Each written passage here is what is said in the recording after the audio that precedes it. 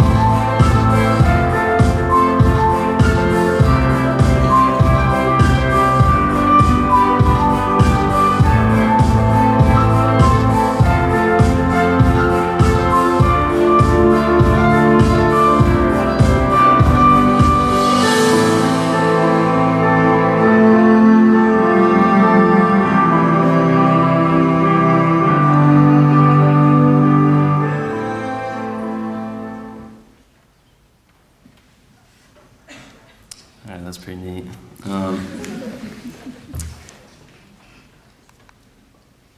That's good.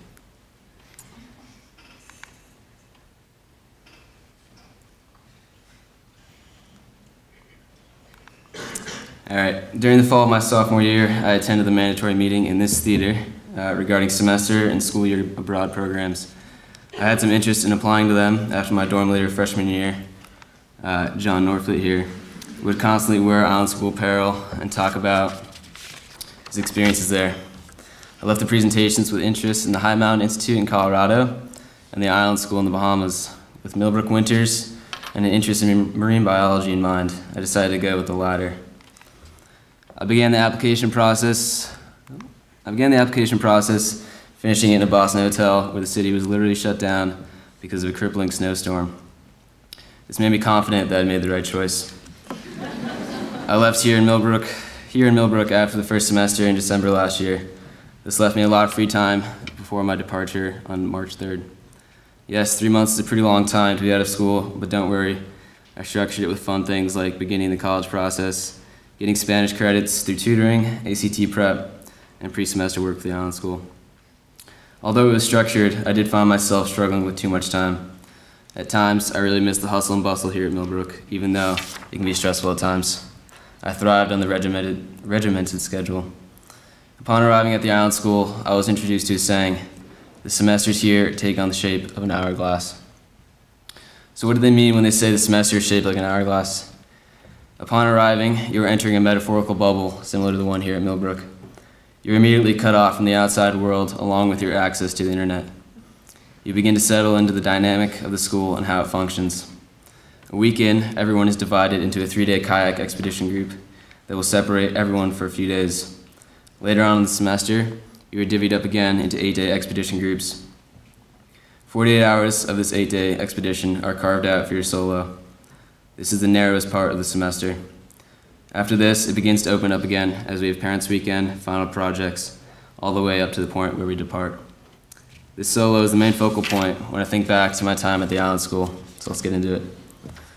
So as we left the Exuma Islands after 6 days of sailing on a 30-foot boat, we began to pick up information coming into the group leader's satellite phone that our solo location would be changed because of a local threat. A former convict by the name of Ted Thompson, who had a history with the island school, had been spotted asking students strange questions and was later seen in the bushes of the school's campus. We were told that we were changing our location to the Schooner Keys, a small chain of islands off the coast of Eleuthera, because an incoming storm threatened the sailboats we were on. This was also true. After mooring the sailboats into a cove near campus, we were given 10 minutes to pack a dry bag with as much clothing we could fit into it.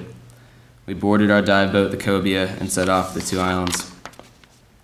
Upon arrival, we were handed a tarp for shelter, a small Ziploc bag of food, a water drum, and a bag net for a head, a bug net. We were split into 2 groups for the 2 islands, with 1 faculty member on each island in case of emergency.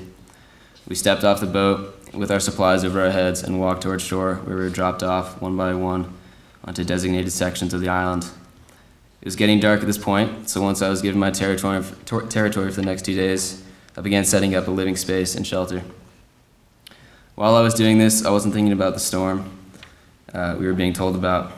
As I crawled in my sleeping bag under my weak suspended shelter, I watched flashes of lightning in the distance. I still somehow wasn't putting together that this storm was coming. I just saw it as something pretty to watch as I fell asleep. 2 hours later, I woke up to rain, 45-knot winds, thunder and lightning, and my collapsed shelter on me. I thought at this point, I can't really do much. I'm wet, my sleeping bag is wet, and I'm in the elements. Might as well wrap my sleeping bag around myself and sit on my life jacket so I would be grounded from the lightning. I didn't have much sense of urgency. I just sat there in my boxers and shirt with a sleeping bag wrapped around me, falling asleep, slumped on the ground. I woke up early in the morning after a scorpion stung my foot. It was similar to a bee sting. I decided to move away from the bushes and sleep the rest of the morning on the beach. I was just waiting for the sun to come out that morning as the rain subsided. I embraced it as it did, but only for a short while, as it rained for the whole morning. Finally, around what I would assume was noon, the sun broke free from the clouds. It was finally warm again. I didn't think the Bahamas could get that cold. The storm was so bad that it washed away the comforting items like a tent the faculty member Jason had brought, so they too were on a solo of their own. So I was looking a little bit like Tom Hanks here in Castaway. It was after this kind welcoming to my solo that I could really sit and reflect, as that was the only thing we could do. No book, no foraging for food, no contact with others, so I would sit and think about life in general, writing down whatever came to mind. Now 48 hours may not seem like a lot of time to be by yourself, but with no way to keep time and no structure to the day, these 48 hours seem to last forever. Again, you may not think that this was that long in the way that we see time day to day, but I found myself reacting to the relative time. There was one point when a boat of researchers slowly passed by my beachhead. I heard one of them say, "Hey, there's one." Because I felt like a caged animal, I acted accordingly and slowly crouched down and retreated into the coppice where I couldn't be seen. I began to think that this was the natural way to carry out a day, as humans were supposed to. Disconnecting myself from electronics and dedicating my day to reflection upon past experiences in life so that I could know how to react and think about future ones. In the final hours, I found myself anxious for it to be over, tired from the lack of food, heat, and general boredom. I figured I would sleep until it was time to be extracted. When it was finally time, like a spiritual figure of guidance, the faculty member Jason came to my sight, told me to pack up my things and walk to the drop-off point quietly. It felt so good to have human contact and a belly full of food that night. To close, I want to leave you with 2 messages. One being that time is one of the most important things in life. It's the one thing that can't be made up for. I urge you to be present in the moment offered and make the most of it because it might not be offered up again. And 2, the semester programs like the Island School will leave you with many great life lessons that I'm sure you won't find the same way here at Millbrook. A solo experience isn't offered here, nor is class 30 feet underwater. We are fortunate enough that Millbrook supports these programs and makes it so that we send students every year to the multiple organizations that make it possible to learn in a different setting. Thank you.